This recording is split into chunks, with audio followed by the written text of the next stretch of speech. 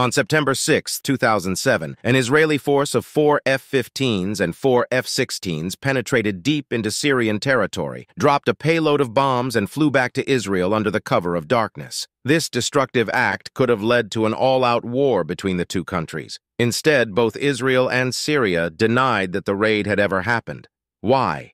In 2018, Israel finally admitted the true reason behind the mysterious flight, that they had bombed and destroyed a suspected nuclear facility. You see, months before the raid, Israeli intelligence had discovered a Syrian nuclear reactor being operated by North Korean workers. That reactor, they feared, could only have one purpose: to produce an atomic bomb. So the Israeli Air Force snuck past Syrian air defenses and eliminated the threat using 17 tons of explosives. Then they pretended it never happened. Syria, not wanting to draw attention to their nuclear ambitions, kept quiet too, which is how a devastating airstrike remained a secret for years.